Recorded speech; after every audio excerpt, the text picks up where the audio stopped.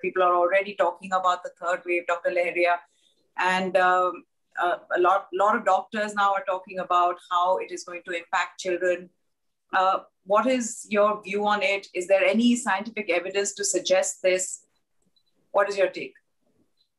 So third wave and any other subsequent wave is a reality. What we don't know when it would happen and what would be the extent. When India was in the beginning of the second wave, there was 78% population which was susceptible. When India would be out of second wave, and by then there would be around 30 to 50% of population which will be susceptible, which is a smaller pool. Alongside, the vaccination is being scaled up, so the susceptible pool will still decline. So as long as there is a susceptible pool until everybody is vaccinated, there is a risk of increase in the cases.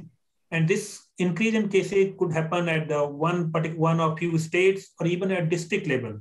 But whenever after a flattening of the curve, there would be rise in the cases, no matter what is the level of rise, it will be called third wave. So third wave is likely to happen as long as susceptible population there.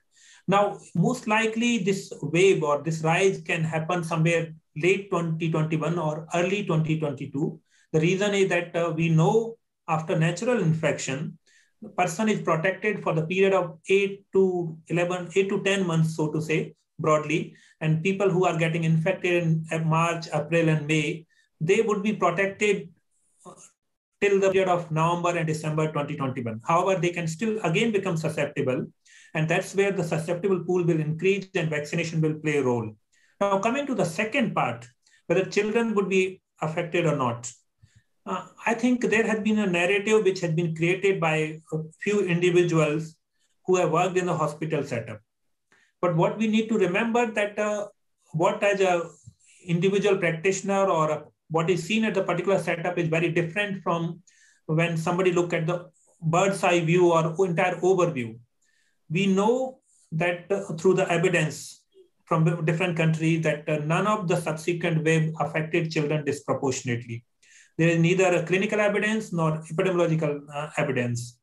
We also know that Government of India, Niti Aayog, in late April 2021, released a report based upon hospital data where they indicated that while in the first wave of the total cases, only 4.2% were in the children.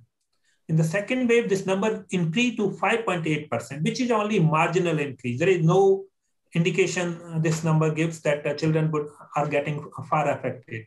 Another evidence is that there have been a number of sero surveys in the states at the national level, and all of the sero surveys have found that proportion of infections in the children is very similar to the infections in the adult age group. Now, I also want to explain that why with the similar rate of infection, children do not get severe disease. The reason is that the SARS-CoV-2 latches or get attached to a particular type of receptors which are called ACE2 receptors, angiotensin conversion enzyme receptors. Now, these receptors are underdeveloped in the children, which means they are not sufficient quantity in the children, and which is a very good thing for children. So the virus, while infect children and it's found in their nose and throat and nasopharynx, but since these receptors are very little or minimal in the children, the virus cannot get into their lungs, and that's why they do not get sick. Now, there is no evidence that this situation has changed. Even with the newer strains which have been reported, variants of concerns which have been reported, have not been found to have increased affinity for these receptors or cause a serious disease in the children. So in short, there is no reason, no evidence till now that children would be affected. Having said that, I would say that we should not be alarmist or create panic, but it will be a good idea to prepare for all eventuality. But it does not mean that our entire focus should be on the children. That will be a big mistake. Even vaccination for children is not that kind of priority. Of course, there would be a point of time when vaccination would be required, but we know that children have a very good immune defense system. They get less serious disease.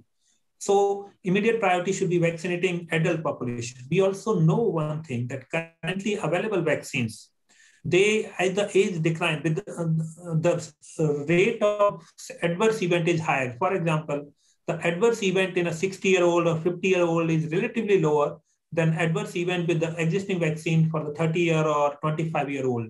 And as we go toward the younger age group, the adverse event of vaccines are relatively higher. So why put children at the risk of vaccinating while they do not have that kind of risk of developing disease? Of course, children will require vaccine, but even that is being discussed, that the right vaccine profile for children is likely to be very different, like nasal vaccine, which can help in providing immunity, but also can stop transmission. So it will be worth waiting that a good and appropriate vaccine becomes available and which is administered to the children, rather than vaccinating children in hurry, putting them at additional risk rather than providing them any benefit.